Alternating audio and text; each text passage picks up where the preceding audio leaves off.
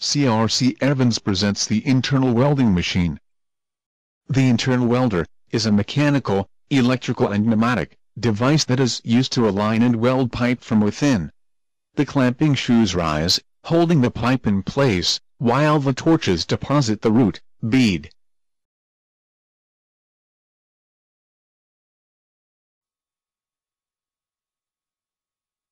Pneumatic drive, wheels and brakes propel and stop the internal welder.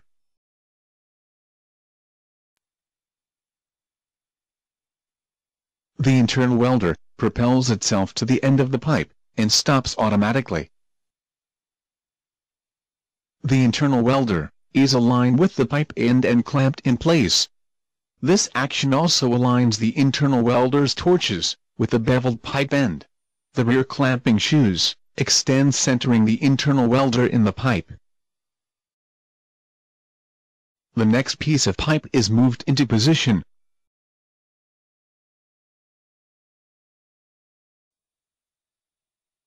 Control of the internal welder now comes from the reach rod control box. All of the internal welder's connections are located on the reach rod control box. Power for the torches, the RCB, the batteries, argon, and compressed air are attached.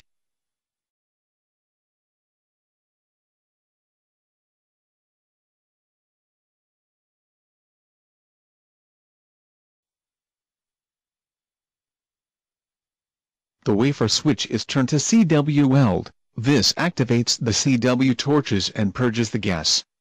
To begin the weld, the operator presses and holds the weld start button.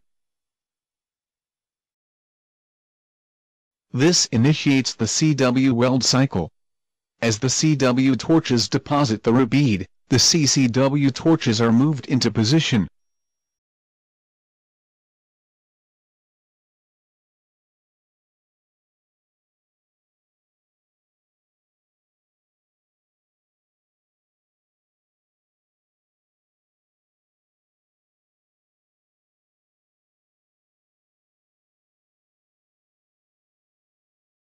When the weld is finished, the operator moves the wafer switch to the CCW weld position and again begins the CCW weld cycle by pressing the weld start button.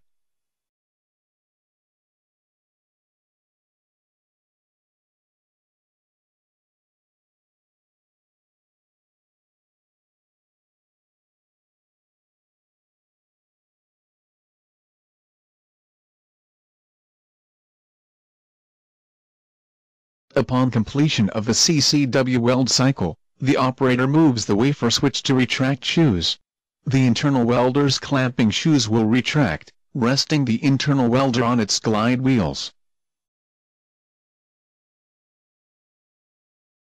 The operator moves the wafer switch to home, then selects auto travel, activating the pneumatic drive wheels, and starting the entire weld cycle over again.